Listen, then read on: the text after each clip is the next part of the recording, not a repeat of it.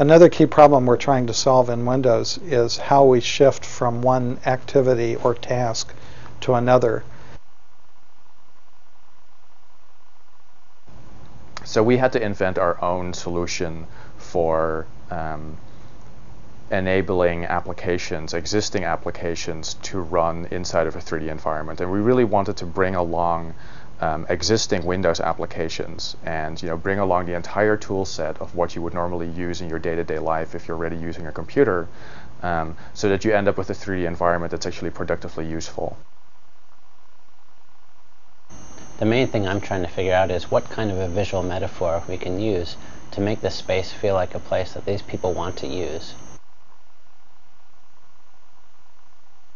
On any given morning in our information age office, we may have several different projects going on the computer.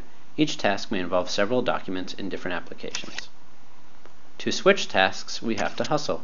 We close some windows, open or resize others, and go burrowing through the heap of information we have not so conveniently stored on the computer's hard drive. It's time to start thinking about another way to help users cope with the ever-increasing volume of information that they have to manipulate in the course of an ordinary day.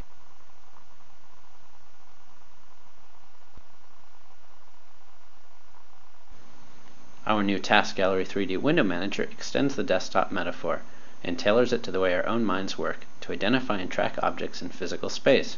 The screen becomes a room for the user to work in, a long gallery with paintings on the walls that represent different tasks.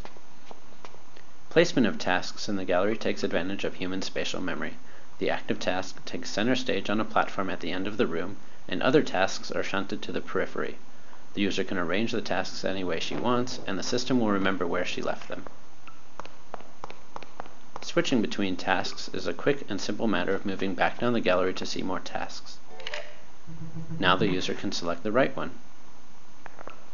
In the user's virtual left hand is a palette that contains frequently used applications and favorite documents.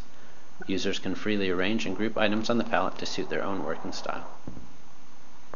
The user creates a new task. She then selects a background to help her remember which one it is. She then picks documents and applications from the palette to associate with that task. Instead of confusable and hard-to-learn icons, open documents and running applications are shown as snapshots, small versions of their actual appearance. In this friendly environment, finding a document in a hurry is easy.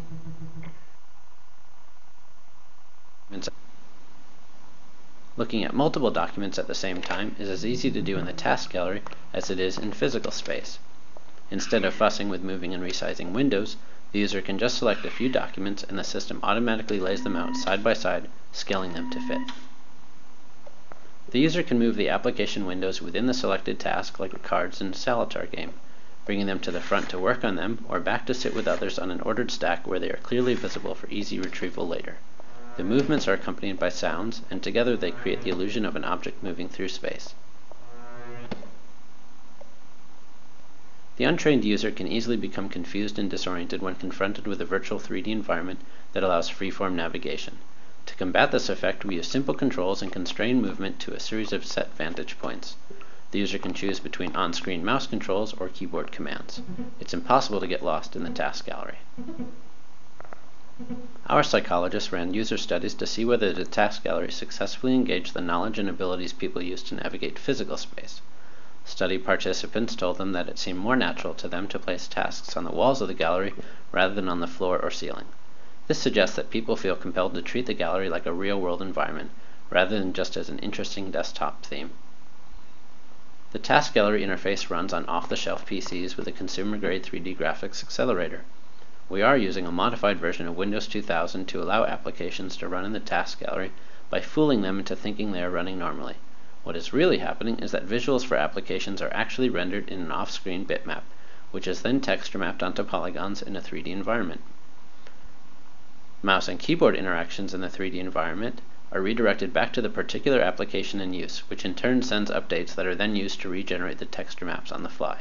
This clever solution allows our system to use any existing Windows application in a 3D environment without modification to the application.